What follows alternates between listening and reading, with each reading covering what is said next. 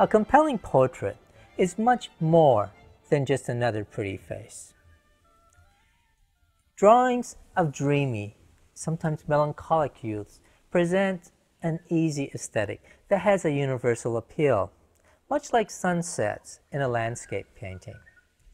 Yet for the artist who strives for a deeper meaning in the work, depictions of youth and beauty can become a vapid exercise. Portraits that move and stay with us are those that tell a story and connect us with a shared humanity.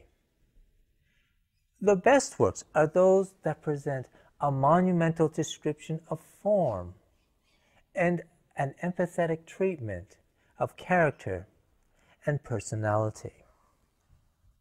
Mastering-Portrait-Drawing-3-Advanced Techniques and Considerations pursues this discourse of portraiture using sanguine conte.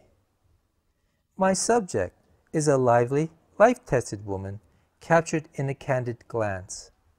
It is a momentary pose whose transience speak volumes of an easy, albeit somewhat lubricated, social engagement. But there are technical challenges here. Foremost is a casual gesture that is underpinned by a convex facial angle and the immediacy of an inquisitive gaze through a pair of glasses. Those must be rendered in such a way that they sit naturally on the face without drawing unwarranted attention. And all this must be buttressed by the anatomical structures of a broad smile.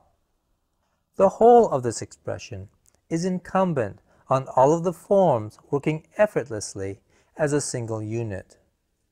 Our goal as artists is to seamlessly marry craft and emotion. In this 4-hour workshop, I comprehensively discuss and demonstrate the entire step-by-step process of drawing an expressive portrait in sanguine conte from its initial beginning to completion. This workshop is for the intermediate to advanced artist. Whereas I do begin with the initial striking of the arabesque and structural landmarks, I move through them quite quickly.